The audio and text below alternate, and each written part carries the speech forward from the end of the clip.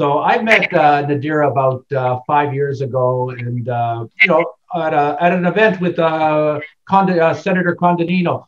We were sitting at the same table, and I didn't know who Nadira was at the time, and I just sat there, and she was there with her son, but I noticed that she was very engaged, and I knew that this young lady would one day be a candidate for us federally or provincially. I think Nadira will be the candidate for that ride from Oakville and become the next MP for Oakville South. And I will be there for her, whatever I can do for her and help her to accomplish that goal. Thank you. I have to say, I'll be very brief. I'm thrilled to be supporting Nadira. As Stephen said, I'm president of Women in Politics, and we encourage women to become involved in politics at all levels. So it's always wonderful to have such a quality candidate like Nadira step forward. And I just want to say that I've known her for a few years. She's amazing. Her moral compass is right on spot, and a great mom and a great person in business, and I look forward to supporting her in any way I can. I am telling you, if we get behind her, and if the party doesn't make any mistakes, Nadira is going to be the next member of parliament for Oakville once we help her get nominated. And my commitment to her is, as has been for about 12 years, whatever you need, whatever I can do, I will be there for you. And I hope each and every one of us on this call today not only commit to her, but commit to increase the team so that A, we get her nominated, and then we will all be with her when she gets inaugurated in Ottawa. Thank you for doing this, Nadira.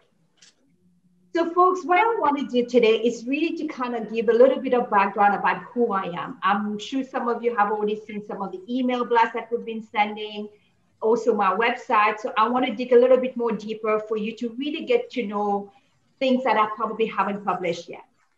So for those of you who's hearing the accent, I'm actually originally from the island of Mauritius. Oui, je parle français. Je ne sais pas s'il y a quelqu'un qui parle français sur le Carfitank en ce moment. Non, il n'y a personne qui parle français.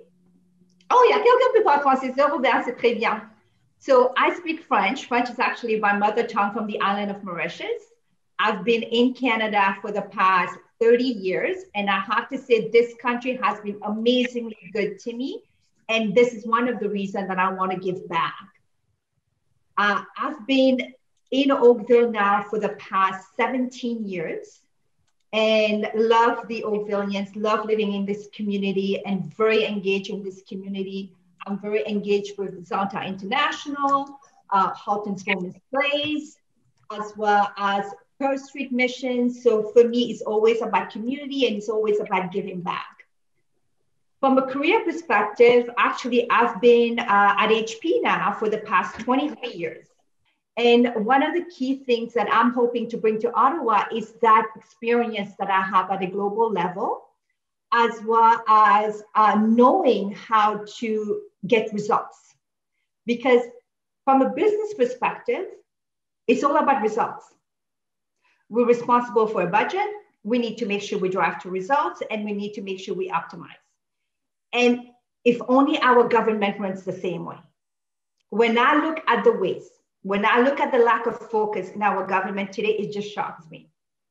And a few things about my career that I really want to kind of bring to Ottawa is KPI. As a business, we always have key performance index. We're responsible to meet certain metrics. Today, our government has zero scorecard and zero accountability. They just asked for $100 billion to spend with no details about where that money is going to go. And a lot of people also ask me, why is it that I am running? And I have to tell you the reason. I'm very passionate about where this country is going. As a mother of 3 kids, I'm very, very concerned about the future of my kids and my grandkids. I remember being able to buy my first condo at the age of 25. I can't see my kids being able to do that nowadays unless they're going further out. And there's some kids that the parents can assist them, but there's also a lot of kids that the parents cannot assist them. We need to be able to make that Canadian dream attainable to all. We're going to be potentially in an election, maybe before we're out of the pandemic, certainly before we've recovered from the pandemic.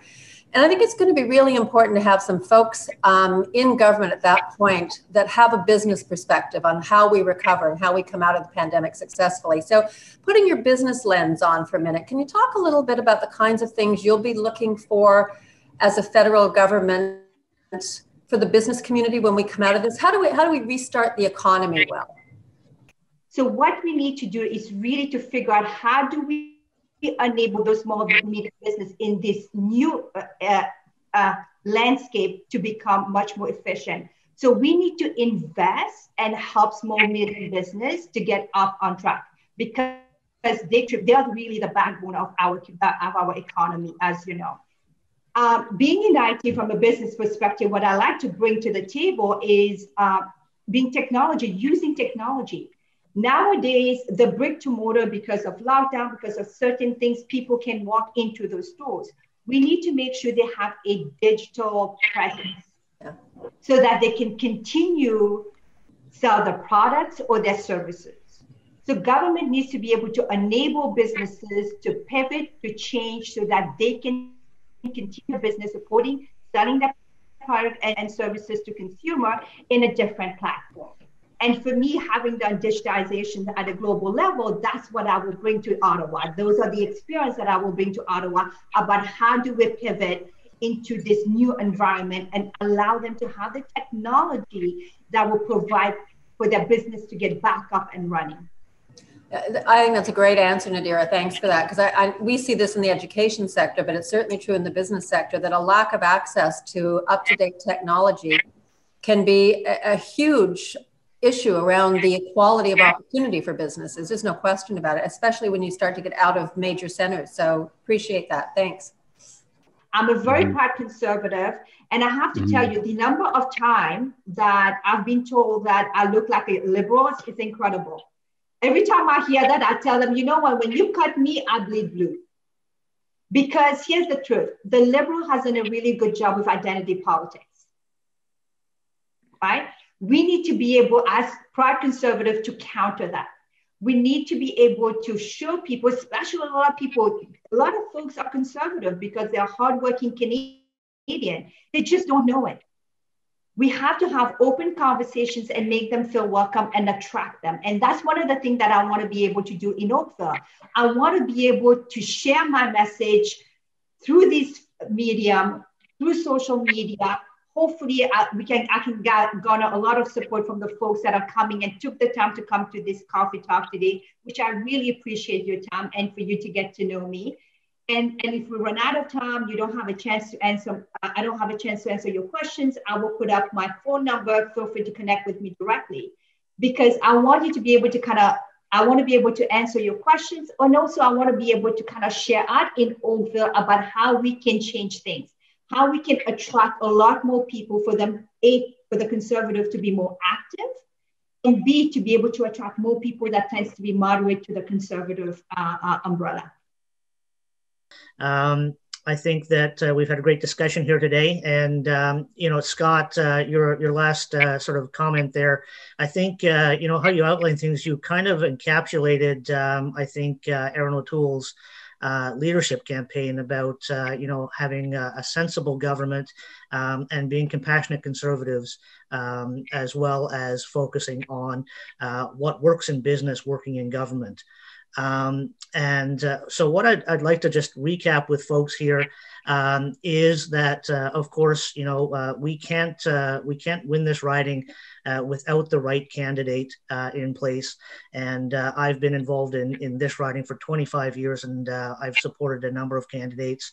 I think that Nadira is that candidate for Oakville that will allow us to defeat a cabinet minister. And I will say that the last time I thought a candidate could defeat a cabinet minister, we defeated Kevin Flynn. So it's doable. And I think Nadira can do it.